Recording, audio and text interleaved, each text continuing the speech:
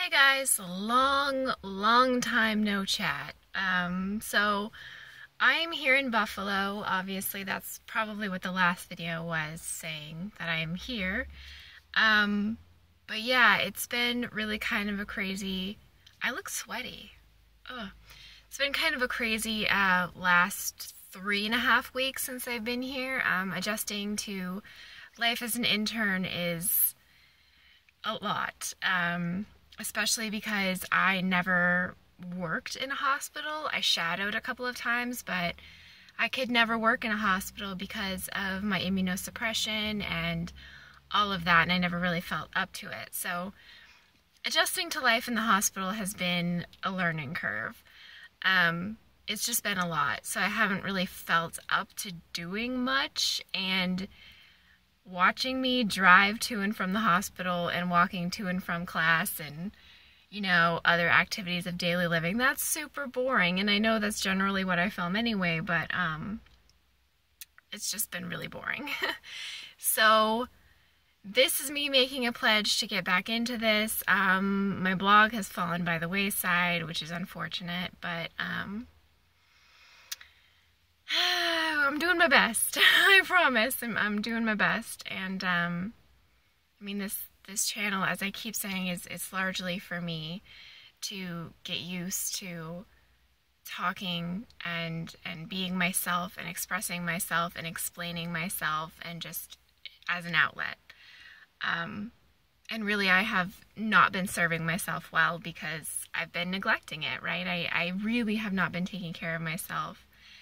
And the thing that prompted me to pick this back up, I have a couple of clips that I need to put into a video, which will probably go right after this, that I've filmed since I got here. But what prompted me to film again or make this video, another car video, is I fainted. I passed out in my room, and I can't even really say why, but I know that it's because I haven't been taking care of myself. I've been dehydrated the last few days, just kind of feeling run down and sick. And so I haven't been drinking enough, and I haven't been eating enough, and I haven't been sleeping enough, and the stress is it's getting to me. And trying to figure out this whole drug situation. That sounds terrible, but trying to figure out medications and what I'm going to stay on, what I'm trying to do, how I can get meds, how I can pay for them. It's a lot of baseline stress, and then you add on to it being a student, being an intern, being new in the hospital, learning really to talk to and work with patients. It's a lot. It's new, and it's a lot. Plus full-time classes, and it's really getting to me. I'm putting the cart before the horse, as they say, and thinking about what's coming for the fall semester. I know this is only going to get harder, and the fact that I'm having a hard time dealing with it right now is scaring me for the future. So it's adding on to stress that I already have, that I just need to let go of.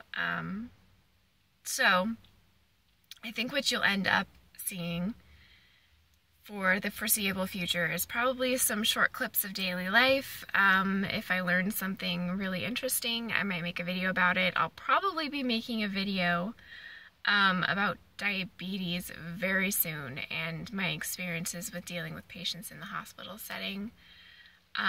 Generally, when we deal with patients in the hospital setting with diabetes, it's either a new diagnosis that they got upon admission, or there's been some major complications, chronic kidney disease, blindness,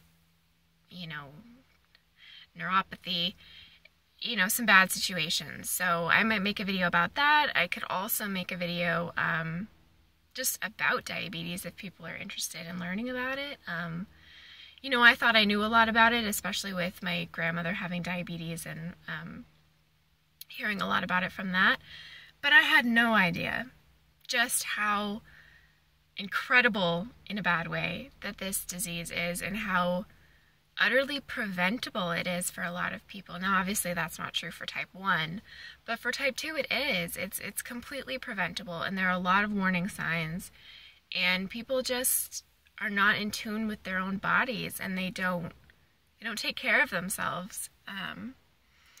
And yeah, I feel like a bit of a hypocrite, me just saying, I passed out, I fainted, I'm really dehydrated, and I'm supposed to be the expert on this, taking care of myself, taking care of other people. That's my job.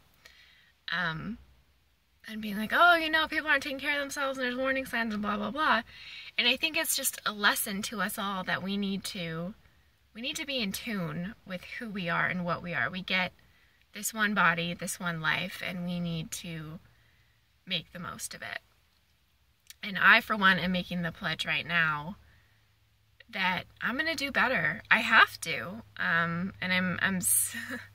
I have these cases, these people who are shoved in my face on a daily basis who, maybe they have been taking care of themselves really well. And life has just happened. And that does happen.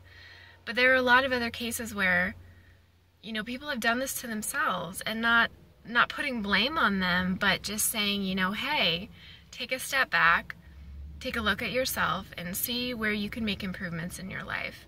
And if it is within your control to make those changes, you should try.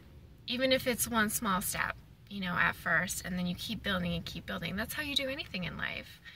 And I think people are so stressed out with their lives, and their health really gets put on the back burner until it gets shoved in their face, and it's usually a bad situation where it gets shoved in their face, and then their health is a problem. Instead of something to take care of and to manage, it becomes something that they have to treat and fix, and that's never a good place to be.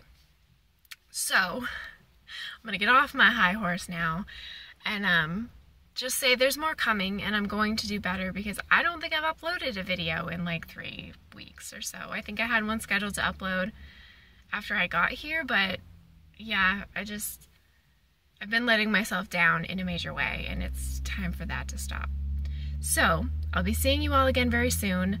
I'm actually going to put those clips in another video because I have to edit it, and as we all know, I suck at that. So it is coming, but there's going to be more vloggy style videos like this style of vloggy, or if I go out and do something really cool, I might film that. But I don't imagine there's going to be a lot of really cool things in the future for me. So at least not until December. I am, if I can make it to December, these next 4 months, basically, yeah, 4 months from tomorrow,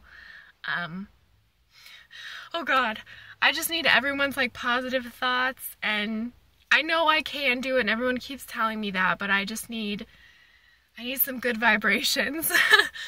So yeah, I'll talk to you guys very soon. Thank you for watching.